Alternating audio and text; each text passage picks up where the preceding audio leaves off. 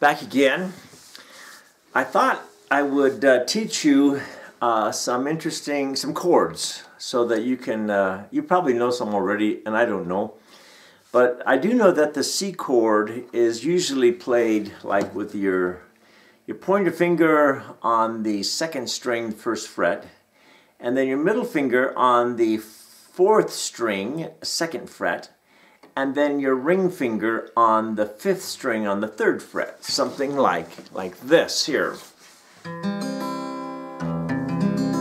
However, what I would like to do is teach you to make a little change. So this is an E, but it would be a lot better if that were a G, because of the chord C. The C chord has a G in it. So it'd be good to go ahead and take it and move that ring finger up to the sixth string, and let your little baby finger take care of the fifth string in the same on the third fret. So that would be like a full C. So you've got your pointer finger on the second string, first fret. You have your middle finger on the fourth string, second fret, and then you have your baby finger on the fifth string, third fret, and you have your ring finger on the sixth string, third fret. So that gives you your full, and it gives you your G.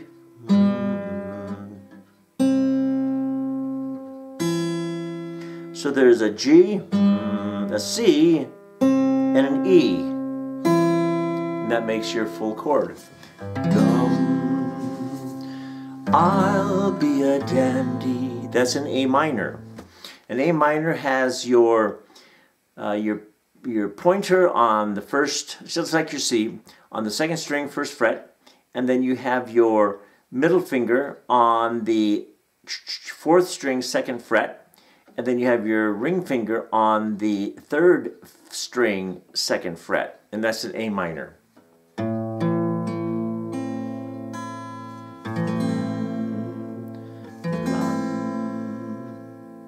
C,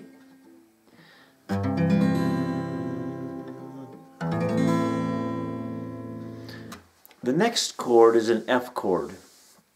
I was taught an easy way to do the F chord by putting I'm not even sure I want to teach this to you. I think I'd rather just teach you how to bar.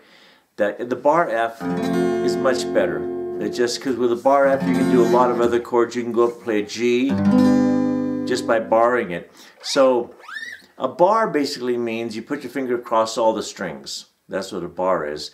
And then you can play other strings with the other fingers. Let me show you. With these three fingers we're going to play the E chord, which would be middle finger will be on the third string, first fret. The baby finger will be on the fourth string, second fret, and the ring finger is on the fifth string, second fret. So there's your E. And now what you can do is take it up one fret and lay down your bar. Guess what that is? That's the F. So your E, F, F sharp, G. So basically these fingers, the E chord, those fingers stay in the same position and just move them up a fret, put down your bar, F, F sharp, G, A flat or G sharp, and then A.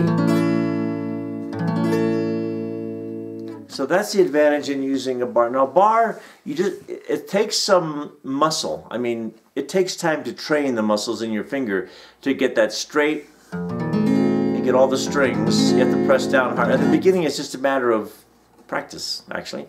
So, you know, I sent you the video of that young girl, Carolina, with a K.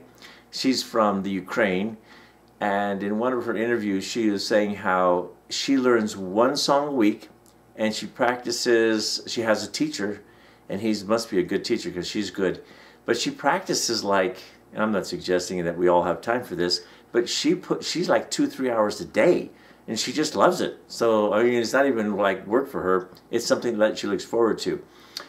I remember on the guitar growing up, I don't actually remember practicing. I just always played. But I'm sure I practiced. I mean, plus I got to join Tim Murtaugh and Dwight Smith, and we sang at Ports of Call from 1968 and 69, and yeah, then I went to Utah. So anyway, again, going back to kind of a recap, the C chord, you want to throw in the final G note with your ring finger and put your baby finger just underneath it, and then you have your first finger on the second string, first fret, and your middle finger on the fourth string, second fret, or I'm sorry, yeah, second fret. There's your C, and an A minor. Oh, here's something interesting. You go to go to an A minor, you keep the first two, keep your pointer finger and your middle finger in the same place, and then just bring your ring finger and put it underneath your middle finger. So it's just like a stum bum bum bum. You only have to take off two fingers and lay down the one.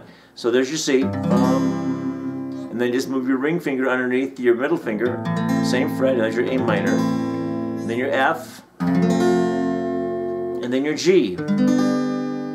Now, I will say, the G chord, I often play it like this, with it'll be your pointer finger on the fifth string, second fret, your middle finger on the sixth string and the third fret, and then your ring finger all the way down to the first string, third fret. So there's your, you know, I play that G a lot more than I play the bar G. It's just,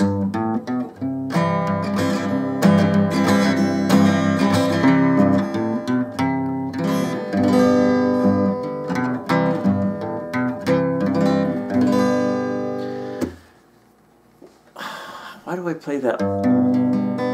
It's just easier to play. Now, if you're playing a lot of chords and stuff, of course you're going to play the G and using the bar chord. But like I say, I'm almost always using the G here. But that's just me. Some people don't do this. They always bar the G. Here's another chord, the D chord. That's with your, let's see, second fret. You've got your ring finger on the first string, and you've got your pointer finger on the third string, same fret. And then you put your ring finger on the third fret, second string.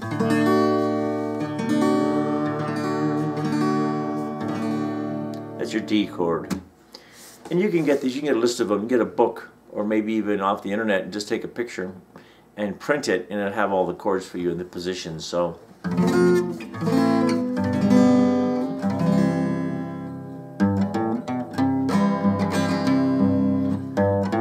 when I was a little bitty boy, just a bar, I almost always bar the F. In fact, I always bar the F. This is the old one. Well, I'm not even showing it to you. That's how you do the F. When I was a little bitty boy, just above the floor, we used to go down to Grandma's house every month and or so. We had country ham, chicken pie, homemade butter on the bread. But the best darn thing about Grandma's house was the great big feather bed.